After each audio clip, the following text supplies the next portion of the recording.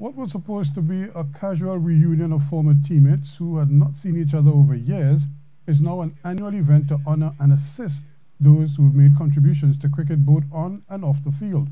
Committee member and former West Indies U team captain Colin Murray explains how it came about. It really started as a line. Yeah. And then once we got that going, then people started to say, but you know, I didn't see so-and-so, and I didn't see so-and-so. And then you hear, well, boy, you're not too well. And we found that nobody was doing anything to really help some of these past cricketers. So we got more serious and formed ourselves into the Past Cricketers Society of Trinidad and Tobago, where we got donations, we ourselves contribute to the fund.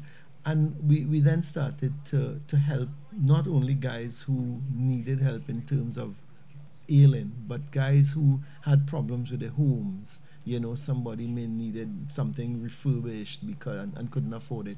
So we do things like that. And then more importantly, we honor people who have served cricket in Trinidad and Tobago for many years, not only in the field of play, but off the field in terms of umpiring, in terms of administration. The event sees persons from across the Twin Islands gathering to eat, drink, and reminisce about their glory days for school, club, zone, and country. This year's event will take place on Saturday. The cricket lovers are invited to come out and interact with the former players and enjoy the festivities. The feature of the day's festivities is the honoring of deserving individuals like Salandy Sobers of Tobago and Umpire Desi Ferreira, among some other well-known names.